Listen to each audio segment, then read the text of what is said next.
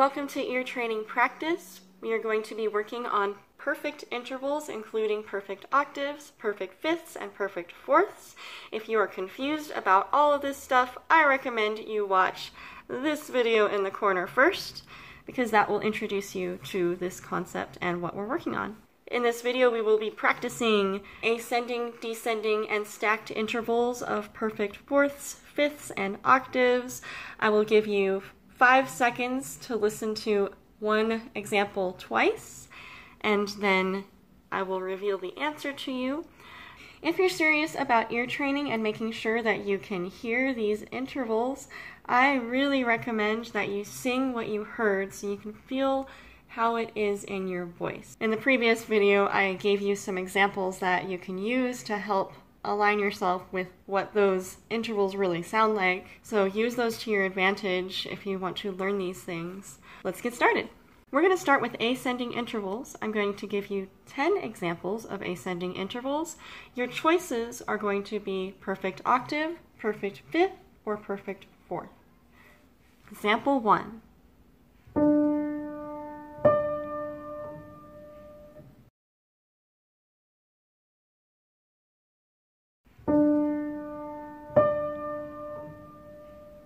That is a perfect octave. Example 2.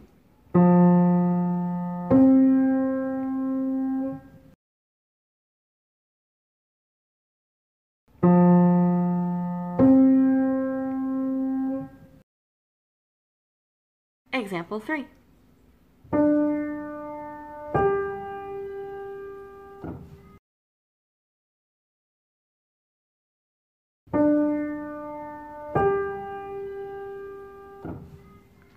Example 4.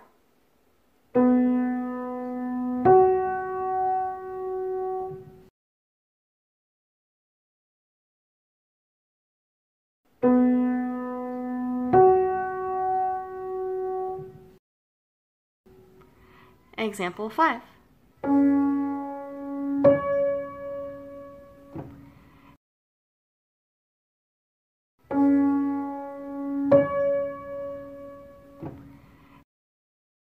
Example 6.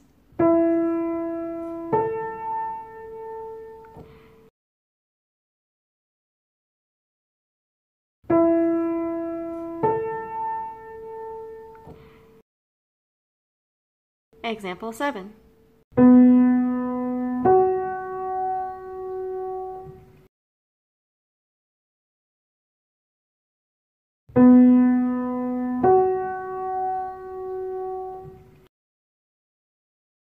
Example 8.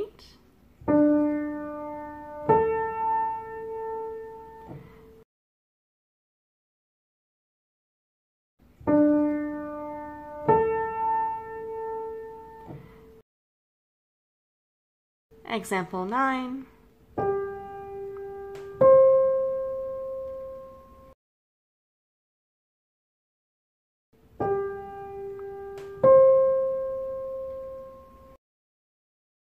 Example 10.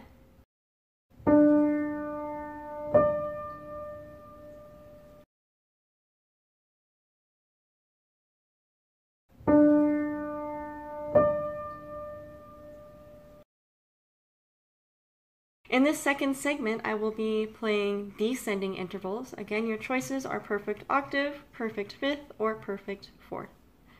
Example 1.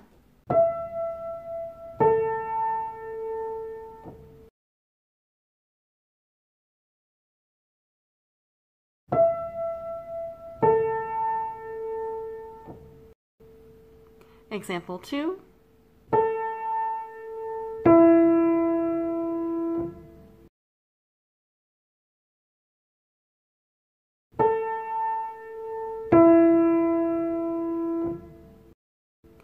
Example 3.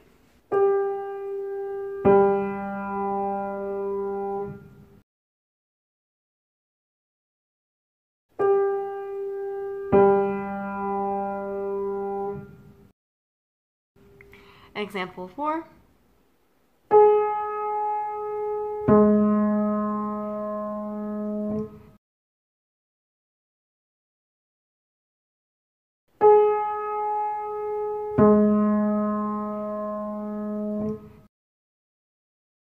Example 5.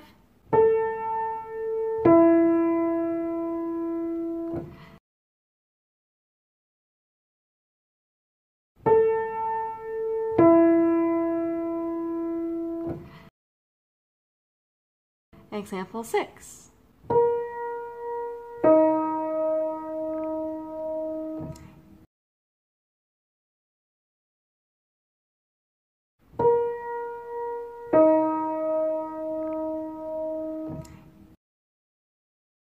Example 7.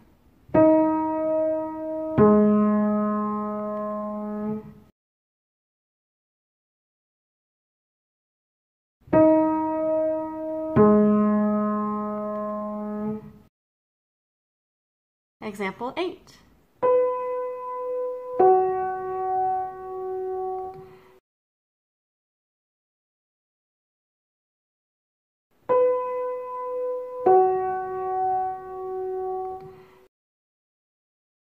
Example 9.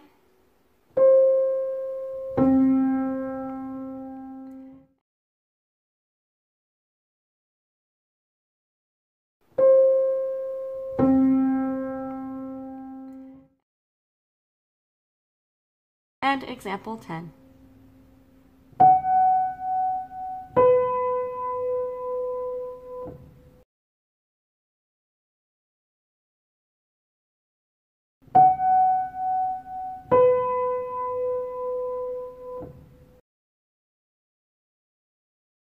In this third segment, I will be playing both notes at the same time. Again, I will play the example, and I'll play it twice. I'll let you wait 5 seconds after each of them. I recommend trying to pick out and sing both notes. After that, I'm going to play the notes in ascending order, just so you can self-assess if you were singing the right notes. And then I will give you the answer. Example 1.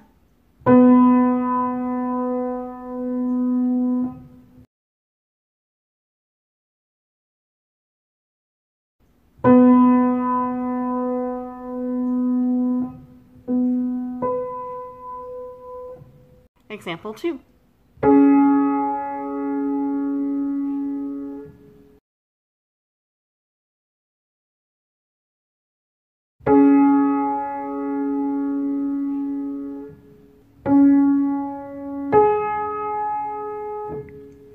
Example 3.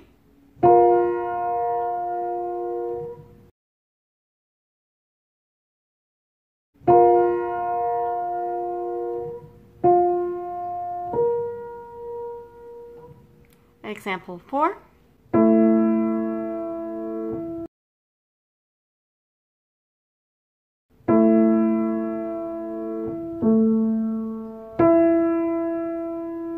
Example 5.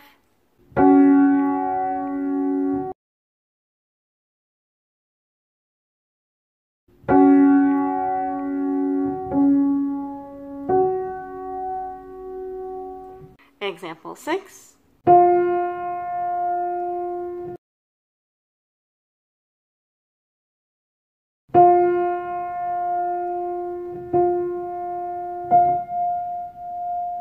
Example 7.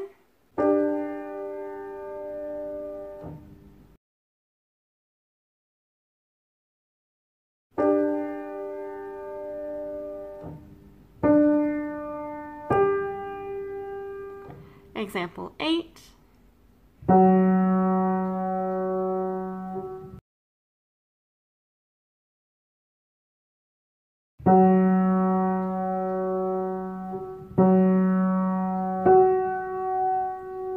Example 9.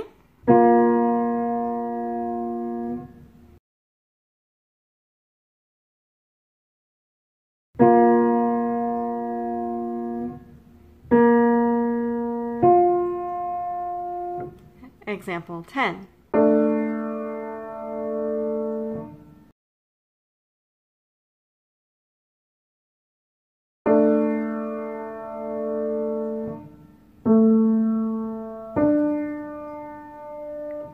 Again, just like any discipline, this takes a lot of practice. If you're not used to hearing sounds and identifying them a certain way, this can take a little while do not be discouraged if you had trouble with this. This is a very difficult group of intervals to identify. But we start with these ones because they're open and they are the basis of our chords. If you have a keyboard or some kind of instrument that can help you practice intervals at home and practice hearing those things, and you need some guidance on how to put intervals together, I do have a video right here that you can check out. Until next time, stay mindful, stay musical, and stay out of treble.